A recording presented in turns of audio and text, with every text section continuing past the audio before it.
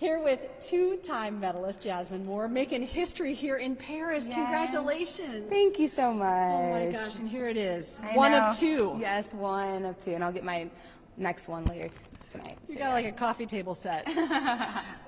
Honestly, some really significant history. First, to be the first to qualify in triple jump and long jump, but then to bring home medals in both. Just talk about what it means to process that history-making experience here in Paris. Yeah, so of course, I mean, like for Team USA, we have to go through trials, and so just to make it in both, I was overjoyed and I was just so excited, and then to come here and execute and bring home 2 medals, I'm just still in awe. I'm so proud of myself, all my hard work, and I'm just so grateful. You're making all of us feel like we need to multitask better.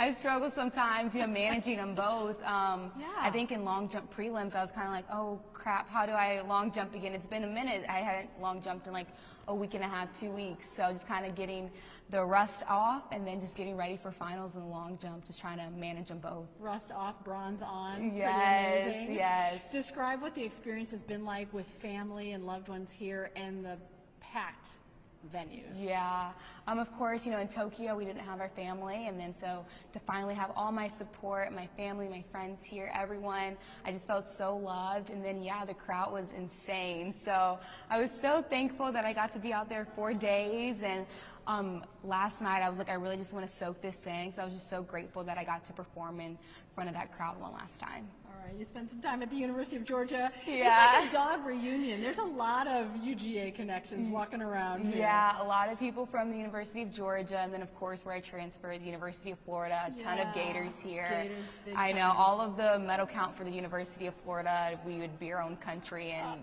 be great. It would be in the top of the medal count as well, yeah. It's like SEC in France. Honestly, right? it really It's is. pretty awesome. So many amazing athletes from the SEC here. Incredible. As well. When you think about hopes and dreams looking forward, do you have some things on your vision board already? Well, of course, like what was on my vision board, I had Christian Taylor and Will Clay doing the Gator Chomp on the podium. That was my vision board for this year. So hopefully I'll get to recreate that tonight and then send them a picture. But that was the main goal. And of course, just to keep doing both events and eventually get a gold. What's your message for people who have up till now thought, like, I just need to pick one thing and be great at that? You've really blown that out of the water. Yeah, definitely. I enjoy doing both just because I get to push myself. I get to see how hard my body can go and see what it can do. And I think that's really exciting for me to just do more than one. It keeps me busy. I get kind of bored easily, so being able to do more than one event is a lot of fun. Well, I'm really happy for you. Congratulations. Thank you. Enjoy the moment. Yes, All thank right. you. Thanks for the time.